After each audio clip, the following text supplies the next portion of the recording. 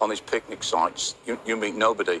But there was two hikers coming towards us, and the Queen would always stop and say hello. And it was two Americans on a walking holiday. And it was clear from the moment that we first stopped, they hadn't recognised the Queen, which is fine. And the American gentleman was telling the Queen where he came from, where they were going to next, and where they'd been to in Britain. And I could see it coming, and sure enough, he said to Her Majesty, "And where do you live?" And she said, "Well, I live in London, but I've got a holiday home just the other side of the hills." And he said, "Well, how often have you been coming up here?" "Oh," she said, "I've been coming up here ever since I was a little girl, so over 80 years.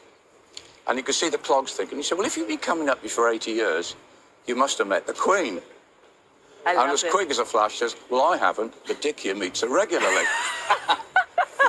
So the guy said to me, "Oh, you've met the Queen, what's she like?" And because I was with her a long time and I knew I could pull her leg, I said, "Oh, she can be very cantankerous at times, but she's got a lovely sense of humour." Anyway, the next thing I knew, this guy comes around, puts his arm around my shoulder, and before I could see what was happening, he gets his camera, gives it to the Queen, and says, "Can you take a picture of the two of us?" Anyway, we swapped places, and I took a picture of them with the Queen, and we never let on, and we waved goodbye. And then Her Majesty said to me, "I'd love to be a fly on the wall when he shows those photographs to the friends in America."